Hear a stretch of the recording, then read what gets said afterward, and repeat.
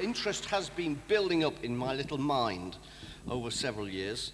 Doesn't take long. No, it doesn't take long. Nothing happens quickly with me. And I've recently got interested in narrow gauge railways, the great little trains of Wales. And I've discovered there are literally millions and millions of steam fanatics up and down this country. I've got a friend in Liverpool who helped me with this. His name's Jim Peden. All his mates call him Puffer Peden. I'd hate to be called Puffer, wouldn't you?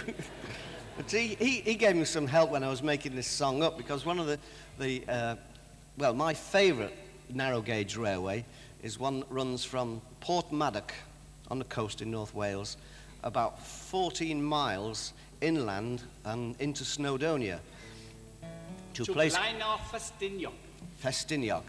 That's where for many countless years they've been digging out slate, and they exported this slate all over the world, down to south of Patagonia, where they still speak Welsh. Don't know why they speak Welsh in South America, but they do.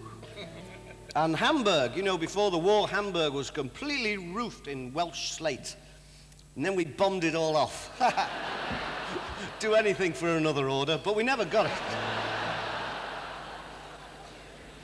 It was a very, very successful railway line, and the crunch really came in about 1870 when they needed a stronger engine, because they were, by this time they were carrying passengers as well as the slate, and they couldn't really build a bigger engine because the curves of the track were too acute.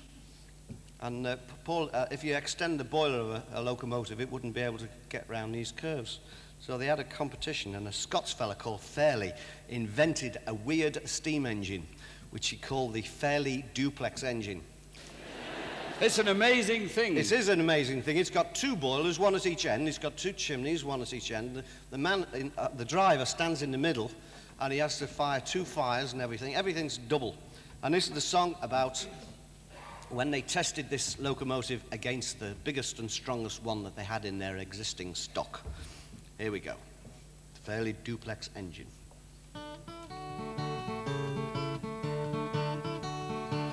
Like Trumpton music, this, isn't it? Come all you jolly quarrymen, lend to me an ear. 1870, a very special year. It's all about a contest Mr. Spooner has arranged between two iron horses, one familiar and one strange. We're going to Porthmadog, we're going to see the trials. Everyone's on holiday, the people travelled miles. The railway's got this loco, the queerest ever seen. The Fairlie Duplex engine, whatever that may mean. When I saw it at the loco shed, I thought I'd lost me mind.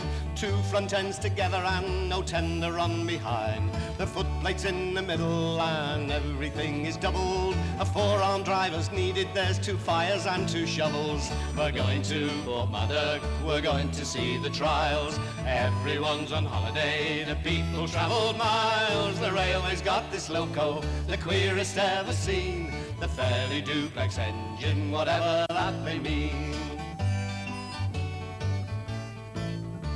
Welsh Pony was the first train off with nearly 80 ton. She made it up to Dinas and we thought that she had won. That Fairlie's little wonder started on the job. 200 tons and more he pulled along the Maddox cob. We're going to Porthmadog, we're going to see the trials.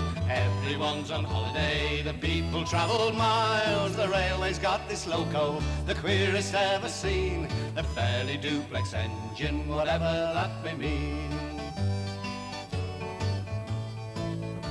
Now dignitaries from all the world saw history turn a page. Fairlie's little wonder, gracing narrow gauge. Now gather round, you quarrymen, raise your glasses high. The great Festiniog Railway will never ever die. We're going to Porthmadog, we're going to see the trials.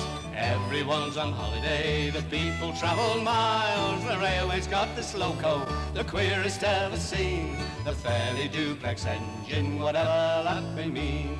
The Fairlie Duplex engine, a miracle in steam.